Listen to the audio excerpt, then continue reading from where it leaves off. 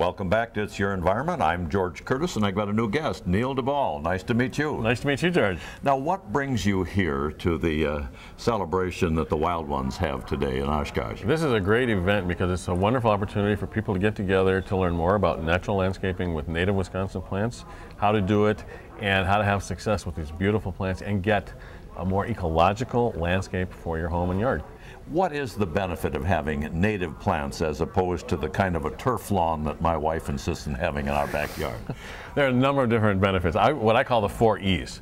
First of all, you have aesthetics. If you'll excuse the second spelling of aesthetics from Webster's Dictionary with an E rather than AE, you have beautiful plants, fantastically beautiful plants. Secondly, the environment, because you don't have to use all these chemicals, fertilizers, herbicides, pesticides. You can basically get rid of those out of your landscape. Thirdly is energy. Okay, there's an amazing amount of energy goes into producing fertilizers, mowing the lawn. Really a lot of carbon footprint, if you will, goes into that. And finally, economics. I can save you a lot of money with these plants because you're not spending all your time maintaining them and buying stuff to take care of them. Sell the lawnmower, no more fertilizer, no runoff of fertilizers and pesticides and herbicides, and we've got the beauty, and I bet it draws some wildlife besides. You're absolutely right. You get butterflies, birds, all kinds of wonderful garden visitors that have a long-term relationship with these native plants. They grew up together. And so you can bring in all kinds of beautiful songbirds and a wide variety of butterflies and really interesting moths like Luna moths and Cecropia moths and these really amazing creatures that will come to the native plants. And I'll bet they have a root system that keeps our moisture home instead of running down to the road and into the streams. You are absolutely right, because you know your typical lawn has a rooting zone about maybe 3 to 4 inches. Okay? And when you get a big rain, that moisture only goes in as far as those roots go, and a lot of times you'll have like a heavy clay under that. Well, that water just runs off. But if you look at a lot of your prairie plants, they have roots that are 5, 10, 15 feet deep, and they break open that clay and create pathways for the water to get down into the soil, so you have better infiltration into the soil, less runoff, and because you didn't put any fertilizers on it, you don't have nitrogen and phosphorus running off into our watersheds. And how often do you have to replant, Neal? Properly done, you should never have to replant your prairie. That's the beauty of it. These are perennials. They're native perennials. Some of them live as long as trees. There are studies of compass plant, which is this beautiful prairie plant that gets these big yellow sunflower-like flowers, and show that they are over 70 years old, individual plants. Well, you're exactly in the right place on the right day, because there are more than 100 like-minded people here who appreciate native plants, native birds, and things that are native, and they're here to learn more. I bet you're here selling something besides. Well, we do happen to have a catalog. Okay. Yes. And the Wild Ones is a wonderful organization that sponsors this program. But we have our catalog. We're a mail order company, and we sell prairie plants and woodland plants as well. And we have a lawn for your wife.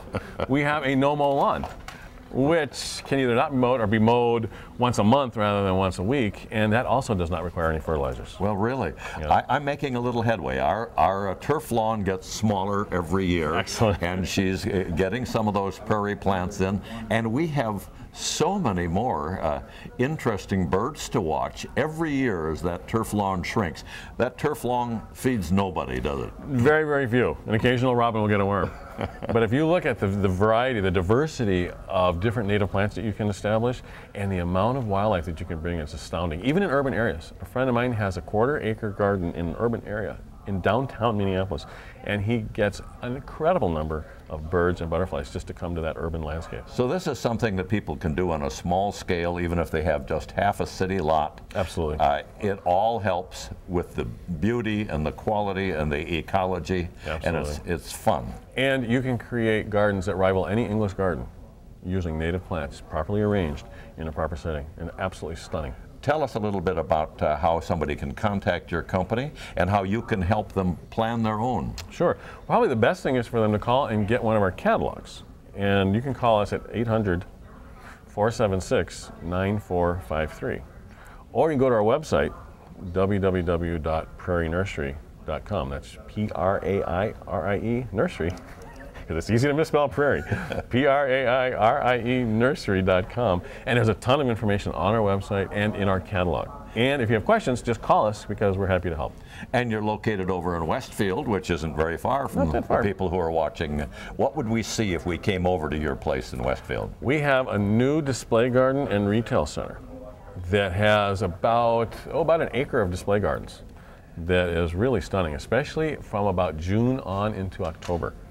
And we have a plant sale in June, and our first tour, we have 2 tours, one in June and one in August. The first tour is on June 20th, and the second one is on August the 15th, and we have a big plant sale on June 20th.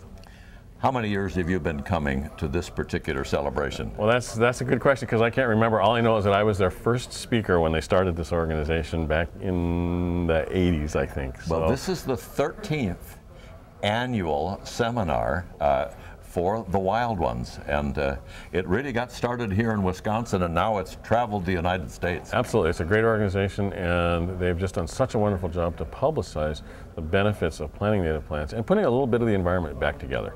And it happens just about every January, so people who watch this show should plan on it for January of next year. Come. A lunch is served, so many people to talk to who share your interest in the out of doors. You can learn, you can buy things, their books, a lot of good books, or just listen to the speakers who are really amazing people. And some really good speakers, and most importantly, I think, is everybody here helps everybody else. So if you have a question, somebody else might have already done it and tried it, and they can help you. Well, thanks for your help today, Neal. Oh, my pleasure, George. Thank you.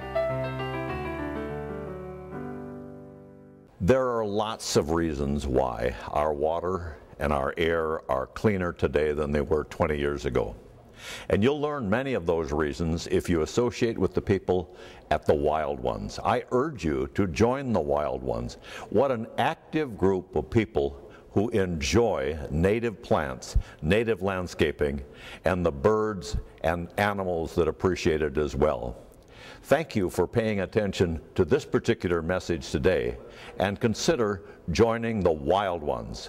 They're working for all of us. I'm George Curtis.